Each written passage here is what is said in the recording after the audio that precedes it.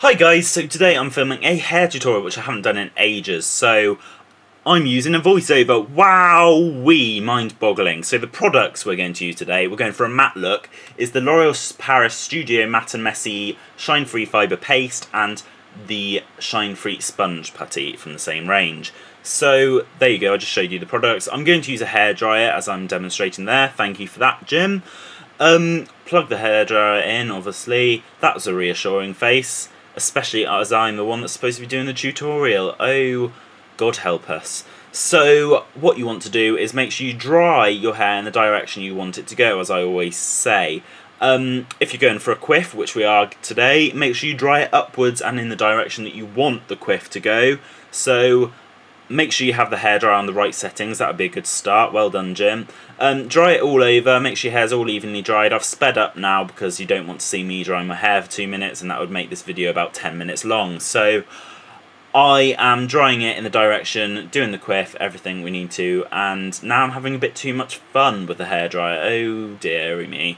Right, so yes, now I'm dancing with the hairdryer. Stop now, Jim, stop now before you embarrass yourself. Oh no, I don't stop now. I have no idea what that was, but oh dearie me. So obviously we've got no product in yet. There you go, it's holding itself nice and bouncy, and that's just purely using the hairdryer. Dry it a bit more if you think it needs it, and just make sure that it's all held up there by itself. Will be good. So now we're going to go through with the Shine Free Sponge Putty. And what we're going to do is just add a little bit. Smell it. It's always good to smell something before you put it in your hair, I reckon. So get about this much, as I show you there. And you're going to rub it through all your hands, and then you're going to rub it through your hair, because all we're doing with this right at the moment is we're going to dry our hair again once we put it in.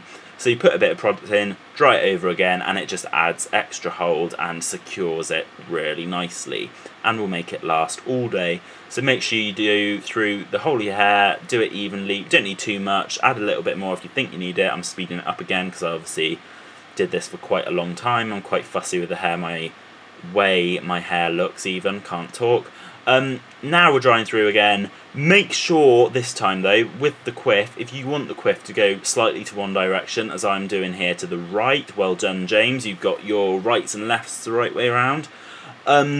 So yeah, now's the time to do it if you want your quiff to go in one sort of direction. I just called myself James, didn't I? I hate that name, but I'm used to calling it myself, so I'm only known as Jim on YouTube, really. That was an interesting fact, wasn't it? Now I'm posing at the camera for you, showing you in all directions, and now we finish with the hairdryer. We're going to add the product properly this time. We're not going to dry it again now, but this is just reinforcement and nearly choking now. Just to make sure that it's all through your hair and making it look textured is what we're using this product for. This product has less hold than the other one, but make sure you get it through all your hair there. What I'm doing is lifting my hair with one hand and then going through with the other hand and rubbing it with that's got product on to make sure you get it right to the tips of your hair, and that will texturize it really well and also give it really good hold, which will last all day as well. So it's all about hold with this style, and you want to make sure you get as much as possible. So once you think it looks alright, we can move on to the next product. Obviously make sure you got it through your fringe, as that needs the most hold. So wipe your hands once you're done with it. We're finished with that product now. Wipe your hands with a towel, and we're going to move on to the Matte and Messy Shine Free Fibre Paste, which comes in a tube and has much more hold. So this, you want to make sure you have about the same amount that you'd put on a toothbrush to brush your teeth with.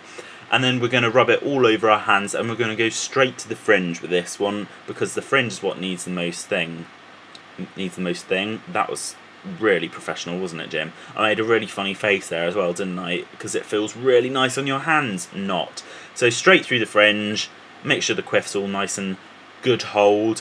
Rough up your rest of your hair. You want it to be evenly spread throughout your hair, as I said earlier. Speeding up again now because I can never make my mind up when I'm looking in the mirror that it looks good. Even though here, me watching it now, recording this, it actually looks alright. So Jim, you could have stopped, but no I didn't, I added more.